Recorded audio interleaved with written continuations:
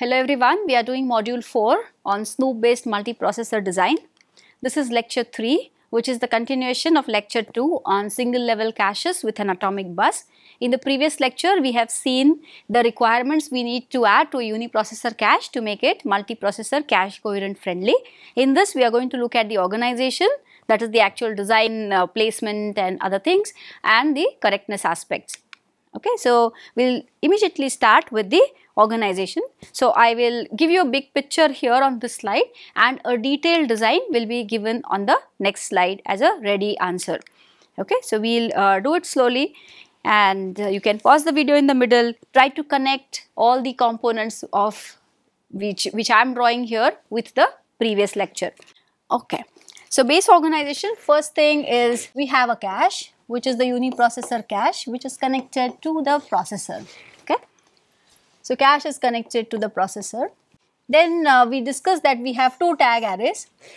All the things which we discussed are going to be now placed into a design. Okay, so we have duplicated the tag arrays, and this tag array I will say is for the processor and the second tag array is for the bus.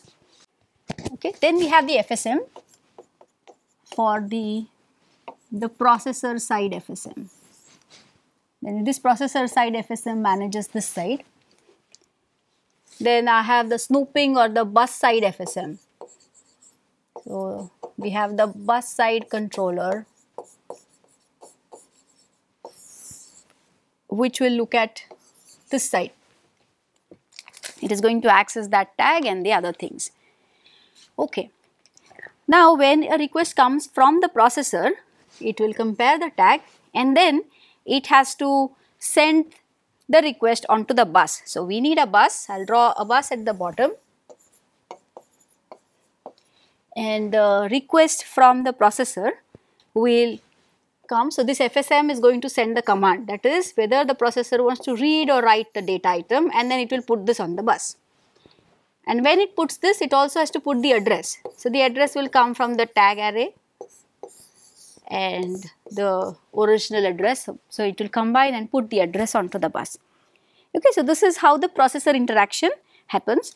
So when you put the address and the command onto the bus, you are going to get an answer. Suppose you are reading the block, so memory which is connected somewhere here will give the data. Okay, so now that data comes and you have to store the data. So the data comes and sits here into this data buffer. So this is coming like this, and once you get the data, you directly send it to the cache. Okay, so this is the interaction by the processor. Now what happens on the bus side? Now the bus side controller is essentially the snooping controller. Now the snooping controller has to keep on checking what happens onto the bus, and every time some address or the command is coming, it has to keep track. So any command which is coming from outside, any address which is coming from outside, that is going a bus read X or a bus read which is going onto the bus, they both come, we store them here. Okay, and then these two will be now used for comparison, because do we have the data or not, we have to check. So these two go here. So I am drawing an abstract picture. Okay, so these two will come here. This tag, which is a copy for the bus side controller, so this will be compared. Now along with this, if you recollect, we had a write buffer, and this write buffer was storing the write back blocks from the cache, which will eventually be sent onto the bus for the memory. Okay, so whenever we write back data, it is put into the write back buffer, which is then connected to the memory. So this buffer has probably multiple blocks, and we also need to compare that. Okay, so all these 1, 2 and this 3 and 4, all these are used for comparison. So we are going to compare all of this and then decide to give the snooping result. So the snoop answer is coming from the comparator and then put onto the bus. Okay, so this is the overall picture of the organization. So the red part, except the bus controller, so the red part is what was existing in a uniprocessor design, whereas the blue, green and the bus side controller is what we have added. Okay, So this is a neater picture of the same thing. Okay. And here we list all the components in case you want a ready reference. You can keep checking this with the previous slide. We have a write back cache, we have dual tags, then a processor side controller which checks the address and command, a write back transaction which goes via the write buffer, then the read transaction goes via the data buffer.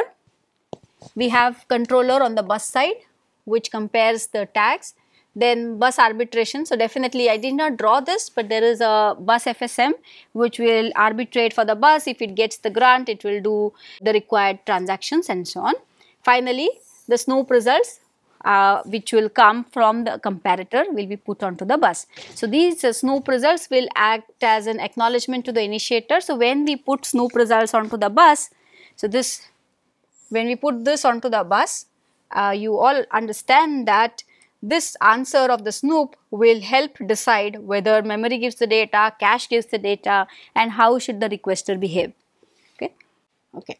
So it also helps in my proof, because when an ACK comes, we can say that we have seen this request, that is whichever cache was supposed to take action would have taken appropriate action as part of the Snoop results.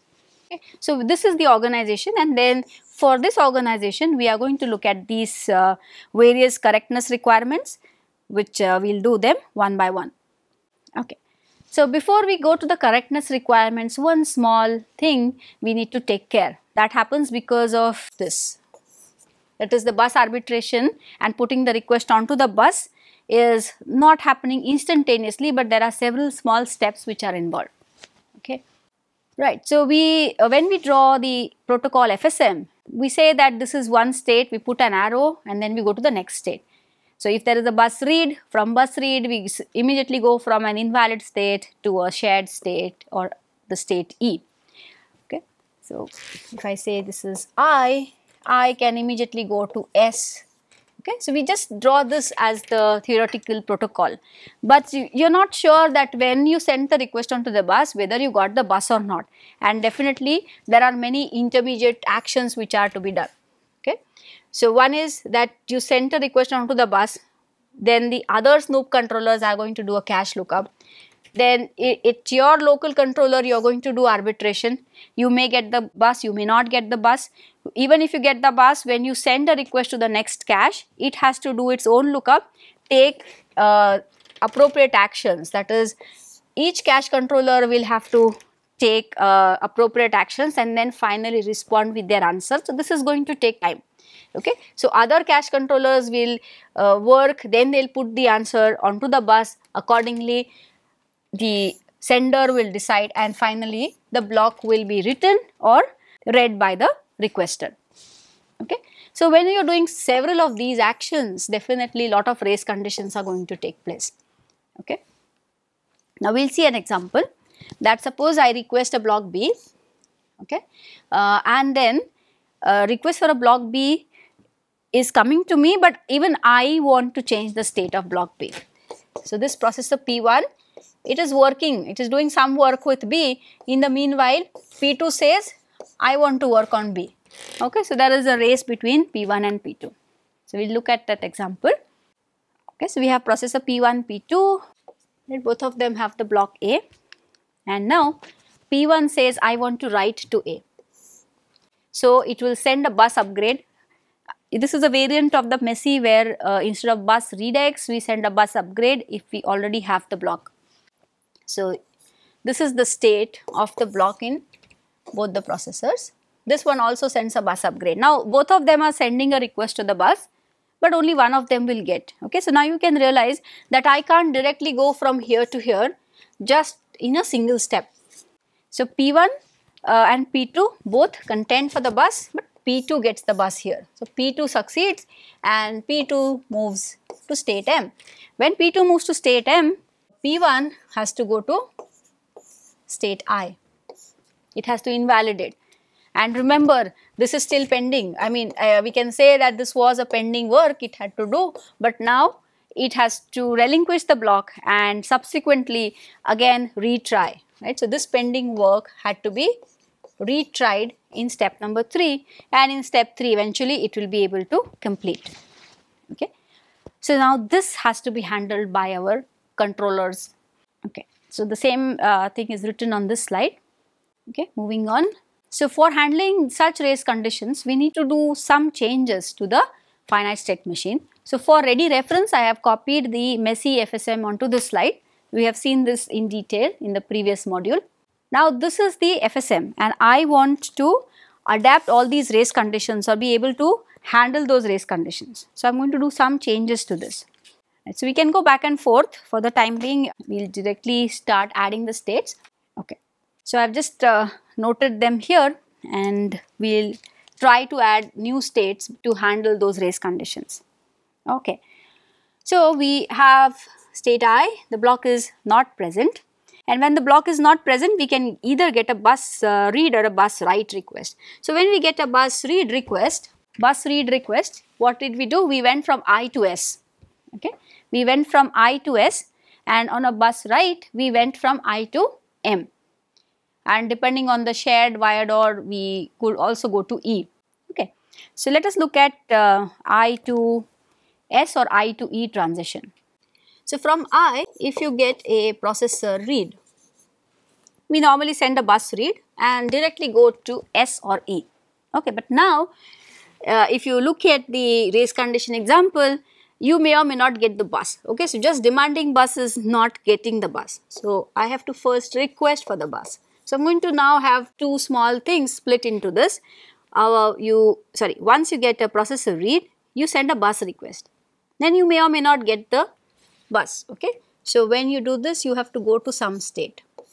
So from this square state, if we get a bus grant, we will send the bus read signal because it's a read request, and then check for the S or S bar. And depending on that, we will either go to state S or we will go to state E. Okay. So now I am not directly going from I to S or E, I am going from I to the square state, and from the square, that is this box, I am going to E or S. So this state, I am going to rename this or give some name to this. This says I am going from I to either S or E. You can give any name, but we are trying to be as close to the implementation. So we are saying from I am either going to S or E. So I am going to name this square box as this particular notation. Okay, let us do the write part, processor write. When a processor write comes, we send a bus read X, but now we can't directly do that. First we have to request. So let us send a bus request. So when you send a bus request, again I am going to another new state. From here, you will get a grant or you may not get a grant. If you get a grant, you go to bus to the state M. So bus grant, send a bus read X and then go to M. Okay. If you don't get a grant, then you will keep waiting there for the grant to come. Okay. So these are two states. What should I call this? This is on the way from I to M. So I can simply say I arrow M for this box. Okay, there is one more variation that says if I am in state S, I will use another color for this. If I am in state S and we get processor write request, because from state E, if you get a processor write, you directly go to M because there is nothing other sharer in the system to be informed, but in S you have to inform others. So when we are here, we again need to send a bus read X. But I can't do that now. I have to first send a bus request. So when I send a bus request, I need a square box. Okay, so we will go to a square box from here, and then if you get a grant, you will go to M. Okay. Once you get a bus grant, we will send a bus read X and then go to M. But if we do not get a bus grant, okay, let me call this state as S arrow M. Okay, when I am standing in S arrow M, this square box, in the meanwhile here, because the block is shared, it is possible that some other cache requests this block. Okay, so from somewhere else. So from elsewhere you get a some request for the same block. Okay, that request comes, and now if it is a bus read X, what does this request mean which is coming from outside? It says that somebody wants to write to the block, so we have to remove this block. And where are we right now? Standing here.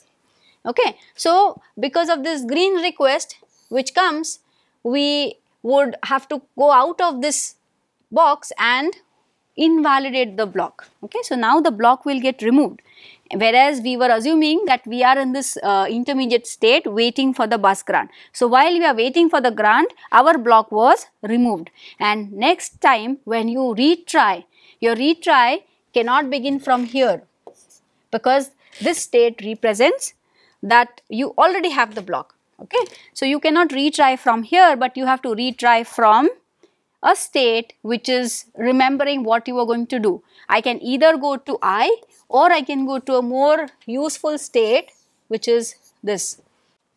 So what I'll do, I'll go to a more useful state which is this, because now once I see a bus read X, which is the green transaction coming, I have to invalidate the block, probably also give the block if it is cache to cache sharing, and then go and stand in this red rectangle I to M.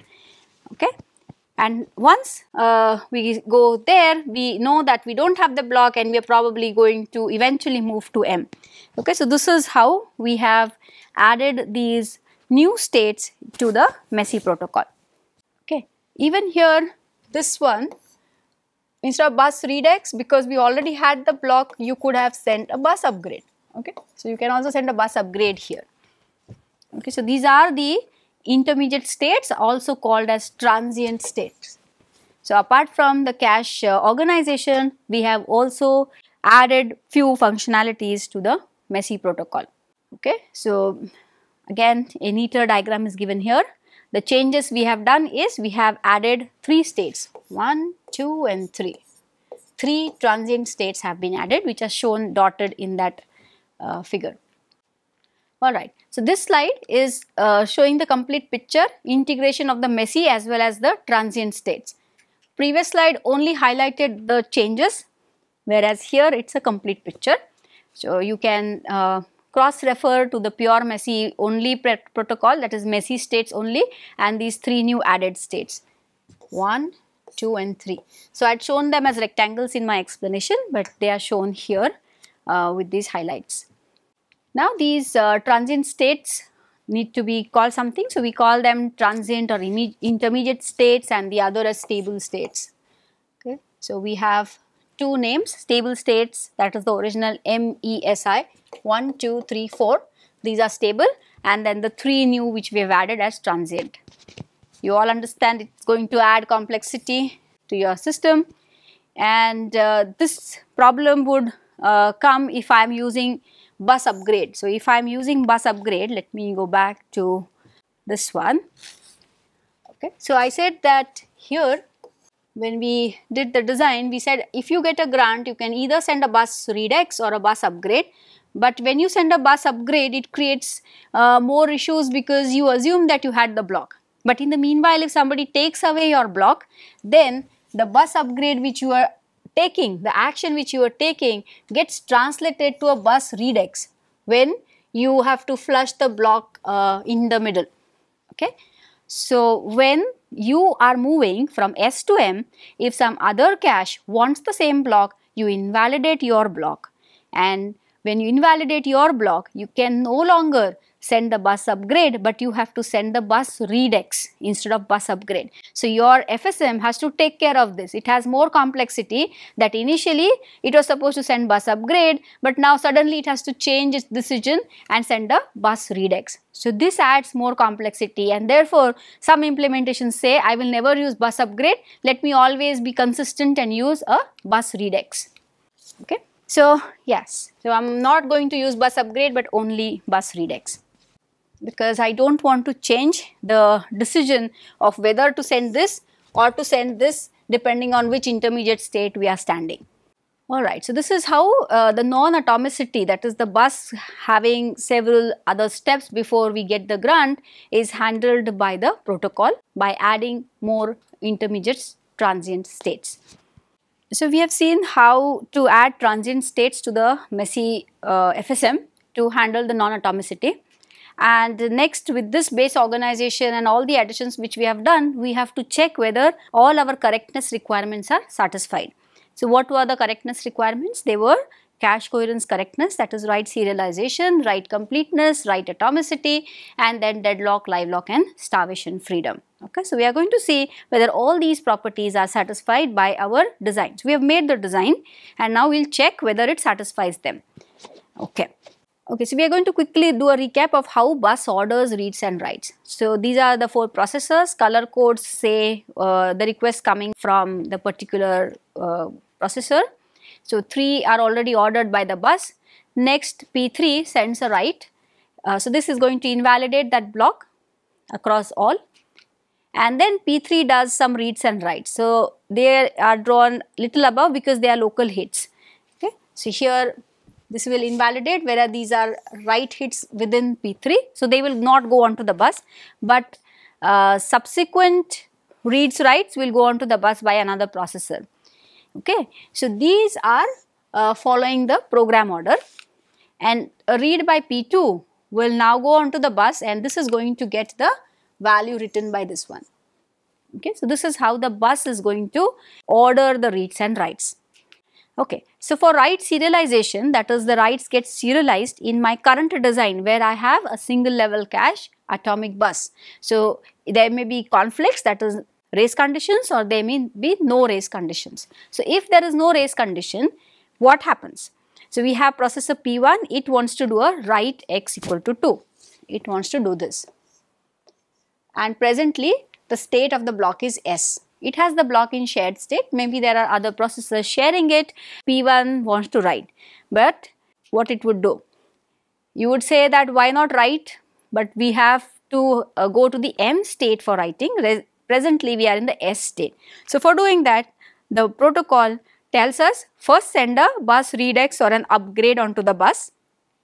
Okay, so first we are going to send this, and when you send this, all the other processors will snoop. When they snoop the bus, they will be seeing that write to X has happened. Okay, so write to X is seen by everybody because of the snooping controllers of P2, P3 and P4. So once they have seen this, the snoop results will come onto the bus, right?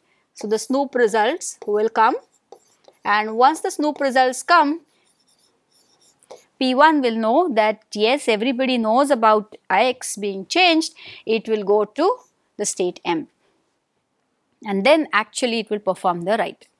Okay, so X will become 2 only after it moves from S to M. So this is when there were no conflicts in the system. Okay, but now if there is some competition happening, right, there is a race condition. Look here, P1 also has the block X and P4 also has the block or wants the block. Okay, now both of them are going to race with each other. P1 has in state S and P4 doesn't have it but wishes to write to it.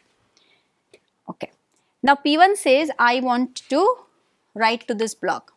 So first thing, it tries to send the bus request. Okay, at the same time P4 also sends the bus request. Both of them send the request at the same time, but P4 gets the grant. Because P4 gets the grant, it will send the bus read X and the bus upgrade, and this will result into, what will this result into? It will invalidate the block in P1. Okay, so P1 has to remove the block and then go to state I instead of S. And once this finishes, P4 will move from I to M. So in this slide, we have seen a race condition where both P1 and P4 wanted to write, and P4 gets the bus. So P1 has to relinquish its block, and this is how the protocol will manage that exactly one of them gets the chance to go onto the bus, and we know that the bus is going to serialize the writes. Okay, so how do we establish that serialization is taking place? So processor and cache must have a handshake which preserves the program order, right? So processor and cache are going to manage that properly according to the program order, and once they go to the bus transactions are going to serialize. So once it reaches the bus will serialize all the reads and the writes. if we have the block in state S, it is very tempting that we start writing because we have the block, why not write it? Okay, but we cannot start writing until we get ownership of the block. Now why are we imposing this condition? We are imposing this condition because if you recollect this race condition, P1 had the block. It could have written directly the value of x, but you never know that another processor might want the same block and that processor might get access. So if P4 got the access, it ended up writing x, and if P1 also had modified x, it will result into an inconsistent state of the system. So P1, even if it has the block, it is not permitted to change the value until it gets the bus transaction completed. Okay, so the temptation of writing is not permitted before acquiring ownership. Okay, because if you do this, in case a conflicting transaction, that is a race condition, happens, you will have an inconsistent system state. Okay, so if other transaction comes and it completes, your answer will be inconsistent.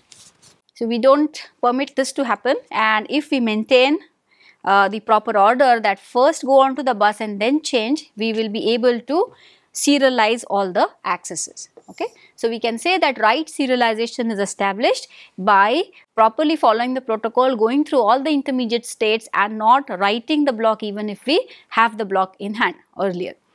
Okay, so everything which appears on the bus will get correctly serialized by the bus, because the protocol says that even if here, if you see here, because the bus read x happened on that block, P1 had to remove its block even if it had the block, right? So the order was first x equal to 4 and then x equal to 2. So this is the serialized order of the writes in this example, and it will be correctly established if we follow the protocol properly. That was write serialization. Now write completeness is required for sequential consistency. Completeness says that whenever a write is happening, everybody in the system should have seen the write, right? If P1 changes x to something, it makes sure that everybody has seen x equal to 2 before it starts using that x or doing any other action. So that is write completeness. So write completes with respect to all the caches. Okay. So now we will say that how strict is this? So if I change x equal to 2 here, I have to tell everybody that I am changing x, and this is a long process. Okay, so should I wait for everybody to invalidate and tell me that they have removed it, or can I do it little early? Okay, so we are going to see a small optimization in this case. We are saying that the cache need not wait until all the invalidations finish. Okay, we don't wait for them to invalidate because maybe those caches are busy, they will take some time to invalidate, but we should have somehow guaranteed that they will invalidate the block. Okay, so how can we guarantee this? We are saying that I am using an atomic bus. When the transaction goes on to the bus, we are sure that every cache is going to follow it properly and invalidate. So they are going to listen to us. That's the underlying assumption. So in this way, we guarantee that they have seen the write, okay, although they haven't invalidated, but because they came to know that a bus read x has happened, they will sincerely delete the block from their cache without doing any further changes to that block. Hence, we can say they have seen the write. So once they seen the write, we can start updating.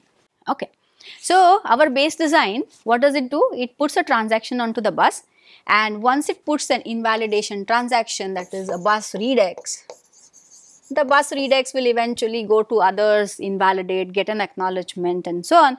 So we need not wait. So once we get a bus grant and we send a bus read x, we can say yes, the work is done.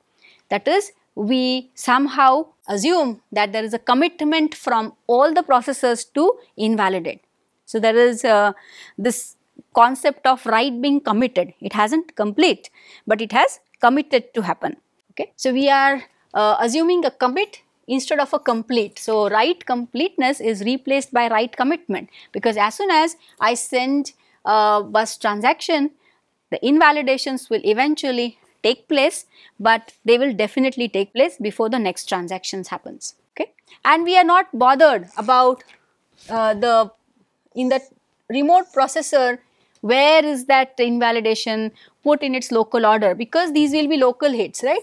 So the local hits and misses don't appear on the bus, so I am not concerned about the local order. I am only concerned on the bus order, and I am sure that this invalidation will have definitely finished before the next bus transaction. Okay. So the protocol guarantees that it will first finish the task, only then the new transaction can take place. So this way a commitment of invalidation implies a completeness of the write. Okay, so that was write completeness. Next condition is write atomicity, which says that once you have written a value, everybody sees the same value across all the processors. Okay, so a read returns a value of a particular write, means that the write transaction is gone onto the bus and everybody has seen it. Okay, so we have seen that with respect to, if I prove serialization plus completeness, okay, these two things are kind of implying my write atomicity requirement. So write atomicity is also guaranteed. Okay, now one small side note about write backs. What about write backs? But we say that write backs can happen anytime because there are no sharers for such blocks. They can go anytime onto the bus. Then nobody is interested in seeing them because there are no sharers. So nobody sees them, memory gets updated. Now the question is, what about reads to such things? So I had a write back going onto the bus, write backs for x, and if there is a read x coming, now what happens to this new read x? Now this new read x will go onto the bus, and definitely this time the memory will provide the data for this, and because the write back has updated the memory. Okay, so the write backs which go onto the bus, although we are not interested in their serialization, but we can definitely say that the future reads will get the most recently written value from the memory. Okay. The next requirement is deadlock. We are not talking of the deadlock like which happened in the case of buffers, where two controllers are waiting for each other's buffers, or the traffic light junction, but in protocol we are discussing about a protocol level fetch deadlock. Okay, so this is a special kind of deadlock where I have a controller, suppose this, which is saying I want to send something onto the bus. Okay, so it has sent a bus request and it says until I get a grant I will not do anything, I will just keep waiting here for me to get the bus. In the meanwhile, some request comes onto the bus to this same controller. It says I want some help from you. So, but this one says until you give me the bus I won't do anything. So, you can see this results into a deadlock because the blue one says I want the bus and the orange one is not ready to respond. So, nobody is releasing the bus and hence they both keep waiting. So, this is called a protocol level fetch deadlock. Okay. Why is this happening? Because I want to issue a request, but I am not willing to respond to the incoming request. Right. So, if there is an incoming request, I ignore it, whereas my outgoing request I am only interested in sending my request outside. So, this creates a problem. I want to issue it, but I am not servicing, but to come out of this we need to start servicing the incoming request. So, even if the blue one is pending, I should be catering to the request coming onto the bus. Okay. So, cache controller is waiting for the bus grant, but at the same time it must snoop.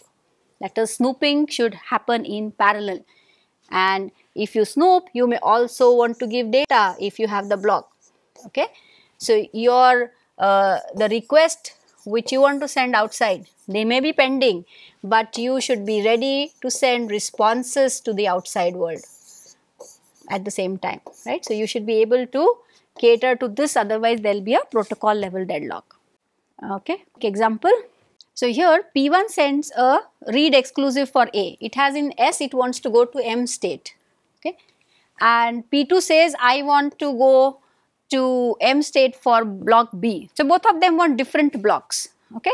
And it so happens that P2 gets the grant and it sends a request for B. And if you see, B is in state M with P1. So, P1 has to give the data to P2, but P1 says I want access for A, until you give that I will not move ahead. So, this will create a deadlock. So, what should happen is, once P1 sees that a read X on B is pending, it should ignore, or it can keep this pending. It need not keep waiting here, but cater to this request. Okay. It should flush the block B onto the bus so that P2 can finish its work and eventually P1 will get a chance to go onto the bus. Okay, this is how, while our requests are pending, we should be ready to keep servicing requests coming onto the bus. We'll avoid the deadlock. Live lock happens when multiple processors want to change the same block. Everybody wants to change the same block. They will go onto the bus. One of them will get the access. They will move from I to M. Okay, so the block moved from I to M. But while the processor was about to write, that is the processor and the cache will now try to write to this block. But in the meanwhile, another processor comes and says, I want this block back. Okay. So the block moved here, and before it went to the processor, before it could go there, the block was taken away by this again. Okay. So we kind of have a ping pong effect of the ball or the block moving from one processor to the other. Okay, so if there is a simultaneous access, this processor has to release it, and then again there will be a cache miss. So we have a cache miss, we go onto the bus, we get the block. Before I change the block, somebody else takes away the block from me. Okay, so lot of activity but no forward progress, and that is what live lock means. So how do you solve this? So to solve this, we need to, this is the solution, you have to design the cache and processor interaction properly. This portion, you have to say that once I get the block, until we finish the write, I am not going to service request on that particular block. So if this is implemented in the processor FSM, the coherence FSM, then live lock can be avoided. So live lock is avoided by implementing a proper processor and cache handshake. Last requirement, starvation.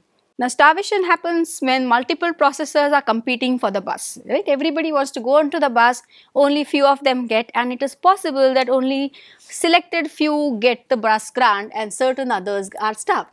So for a fair solution, that is to avoid starvation, I need an arbiter which is fair, or I can use a FIFO where the services are queued up, or first come first serve type of implementation policies. So to solve starvation, we can have fair arbitration, FIFO queues and FCFS scheduling. Okay.